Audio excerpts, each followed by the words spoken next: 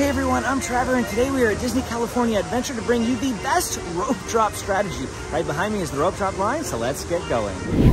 A hello from the future. I'm going to take this moment while we're sitting on Pixar Pal Around to let you know that this video did not go according to my plan at all. We actually had a pretty awful rope drop. That doesn't mean that the video isn't chock full of information, though, that can help you with your own rope drop strategies. And so I'm still going to put this video up. Just wanted to let you know that things didn't go the way we wanted them to, but we made the most of today and we're still having loads of fun. We're coming into DCA here this morning, and there are a couple of spots that are going to break off for rope drop. Over off to the right, people are headed to Soarin'. That's what that crowd right there is waiting for. Straight ahead is the main one. We'll talk about that in just a second. And then over here off to the left, we have the bulk of the people over this way are probably going towards Guardians of the Galaxy. However, like 90% of the rope drop is going to be over here, and it is backed up, pretty congested already to where the back of the line. We're basically at the back of the line. The best thing for you to do is going to be to get here bright and early. The gates to the park open at 7:30. If you want to be at the front of the rope drop line, if you want to hit something like Radiator Springs Racers, you absolutely must be at the front of the rope drop line. There is no ifs, ands, or buts about that. If you are not at the front of the rope drop line, we got here at about 7:50. This is the line already at 7:50, so 20 minutes have elapsed since they opened the gates. There's no way we can do Radiator Springs Racers, and I'll show you why in just a little bit. And here we go, the shuffle begins. There's some people breaking off, going over to Spider-Man that way. Very few people, but a couple did. Now, as we near Cars Land, I want you to pay attention to a pretty special phenomenon over here at DCA that does not happen over at Disneyland. And that is that 90% of this rope drop line is all gonna be breaking off and turning left down to go to Radiator Springs Racers. And I mean, nearly everybody is breaking off and going that way. Take a look at the number of people that are going over to Pixar Pier. Quite a bit fewer. There's still people, obviously, but it is nothing like that massive line of people headed down to Radiator Springs Racers. This is why, if you've watched any number of videos on my channel, you frequently hear me say, do not go to Radiator Springs Racers. Do not go to Radiator Springs Racers, because you will spend an hour waiting in line for that ride first thing in the morning, and you are going to lose the entire golden hour waiting in line. Instead, we're gonna head over to some rides that typically have hour-long waits later on in the day, and we're gonna ride them when they're 5-minute waits, walk-ons. It's gonna be able to help us save the most amount of time. Radiator Springs Racers is gonna be busy all day. And I'll have some helpful tips for you on how to ride Radiator Springs Racers if you don't rope drop it a little bit later on in the video. Instead, we're coming over here to Pixar Pier. We're gonna ride Toy Story Midway Mania, the Incredicoaster, and potentially the Pixar Pal Around here first thing in the morning. More than likely after Incredicoaster, though, we'll hop on over to Spider-Man Web Slingers.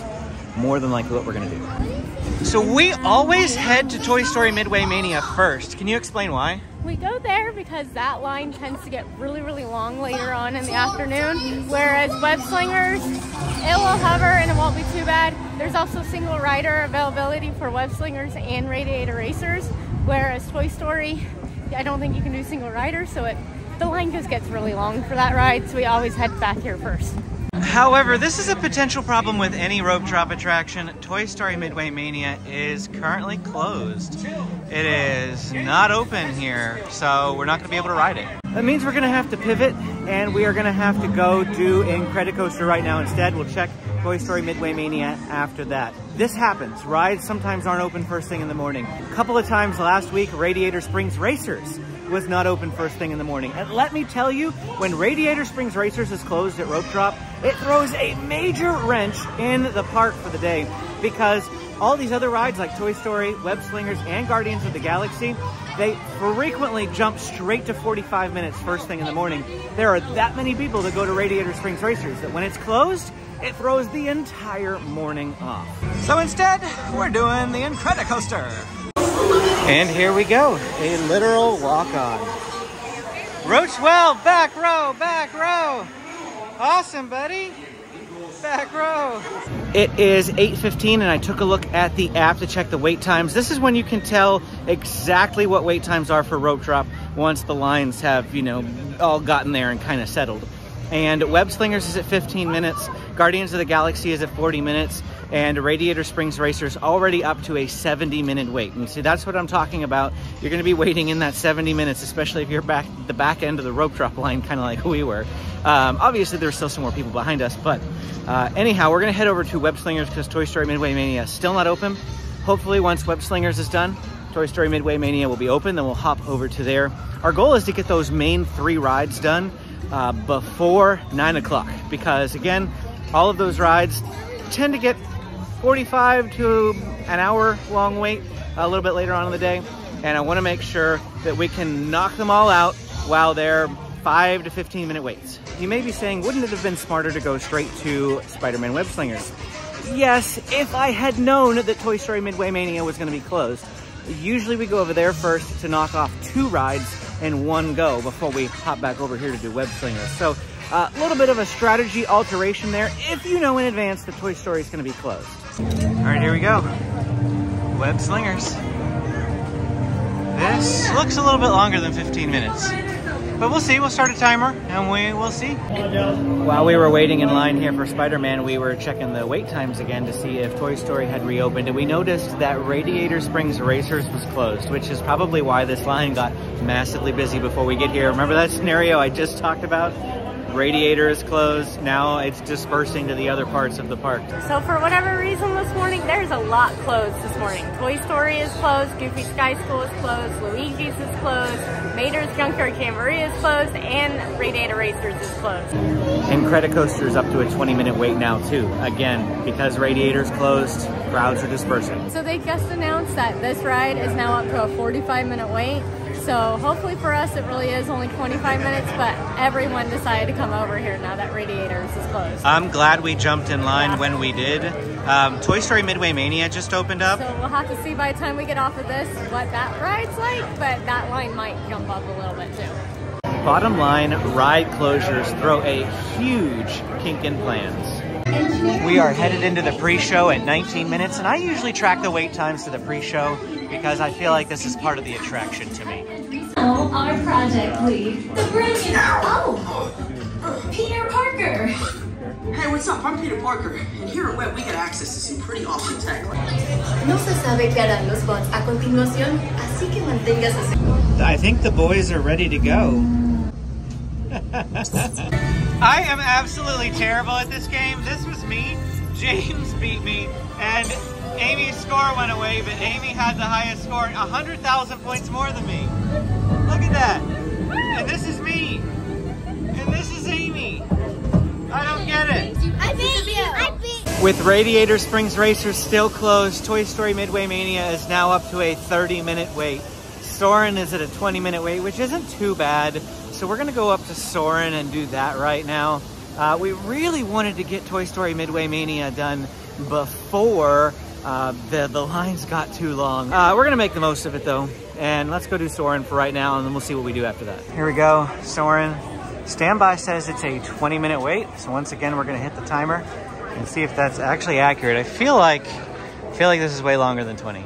So with Radiator Racers still closed, we're wondering if they've maybe cleared out the line in that ride, and when that happens, only if they evacuate the line, they give you monorail. They give you what's called a multi-experience redemption pass. That allows you to go use that lightning lane on either that ride later that day, or sometimes some of the other rides. Any other attraction. Any of the other rides in the park.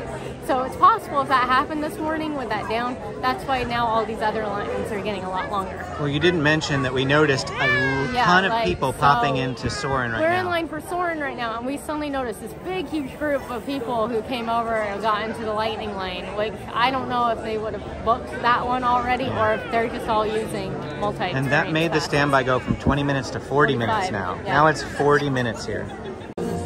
The right lane here is that's this one right here, is the lightning lane. And it's all the way back here, which means that they prioritize that over us. So the standby line here hardly moves when that's the case. So unfortunately, we're just not having that great of a morning here. So we just got in the line here, 38 minutes, and we're at this part. So probably still another 4 minutes to go. A little over 40, unfortunately. Yeah, well, it's 40-minute wait, but it's the California version, so it's worth it for us. I know some people like the rural version better, but we might prefer the California version.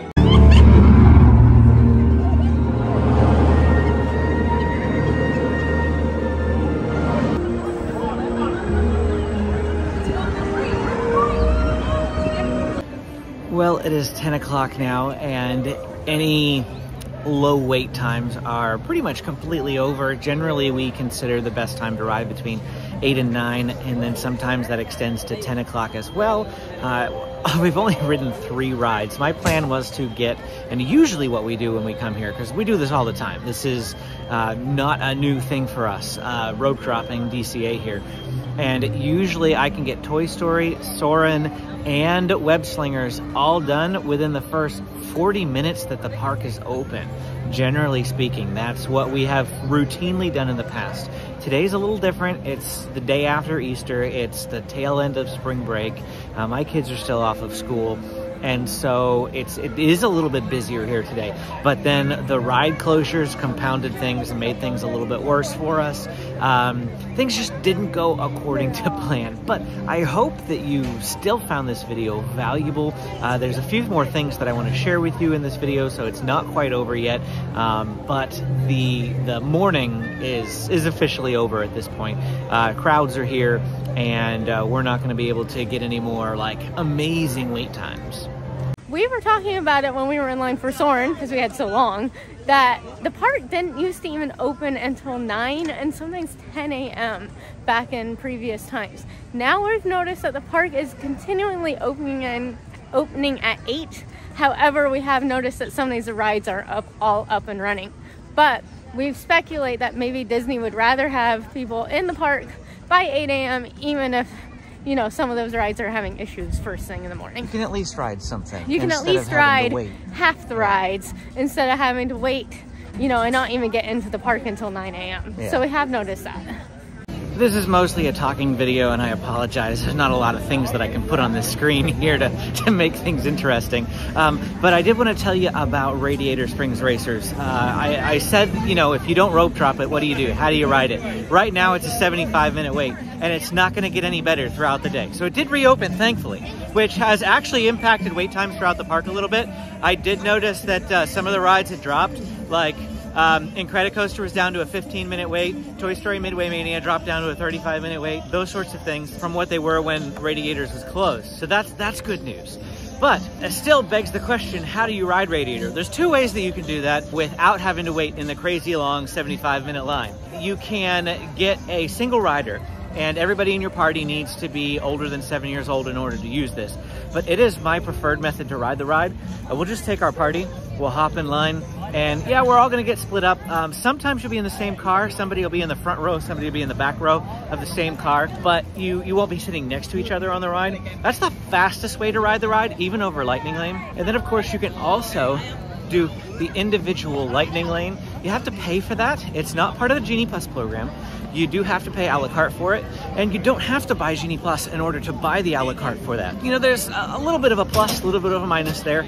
But those are 2 ways that you can ride Radiator Springs Racers without having to wait the 75-minute wait. Additionally, as I mentioned earlier on in this video, if you show up at the front of Rope Drop, so like you are ready at the gates, ready to get scanned in at 7:30, you're at the front of that line at 7:30, means you probably showed up here in the park in the Esplanade area around 7 a.m. You waited until those gates opened, and then you were at the front of the rope drop line. Then you're going to, you know, be able to get on Radiator Springs in maybe a 10-minute wait. But what did you do? You spent an hour in the Esplanade. So there's your hour waiting for the ride anyway. I guess you just have to determine whether you want to spend the hour waiting outside the park or the hour in the line. or just do something else. Another option to bypass the line for that is to stay in one of those 3 Disneyland hotels, because then you could qualify for early entry and get into the park a half an hour before it officially opens. However, the only downside with that one is that the on-property hotels here are really expensive compared to the Good Neighbor hotels. And surprise, surprise, it's a little later on in the day now, but Radiator Springs Racers is closed again, or still broken, or what, I don't know. There's a car stuck on the track. Someone probably got evacuated from the ride. Though not really related to rope dropping, I've seen a lot of questions about, like, how do I meet Mater? Right outside the Cozy Cone Motel here, there's Mater. And after we got our ice cream, McQueen is out here now. Same spot, but now it's McQueen. So we never did get to ride Toy Story Midway Mania today, because it was like a 60-minute wait later on. It was like 5:60. At one point it said 45, but that was like a bummer. yeah, oh well. And with that, we're gonna hop over to Disneyland, so I'm just gonna call it an end to this video. Hope you have found some of it helpful. I know my rope drop strategy kind of went a little bit awry. We have done it multiple times. If it works out for you to do exactly what we would have done, go to Toy Story Midway Mania, hit in Credit Coaster, then go over to Web Slingers. It usually works pretty well, considering if Radiator Springs Racers doesn't close and Toy Story's open whenever you get first thing in the morning. I know that's a lot of ifs, but anyway, hope you found it helpful. Hit the like and subscribe button for more videos. We'll see you again next time.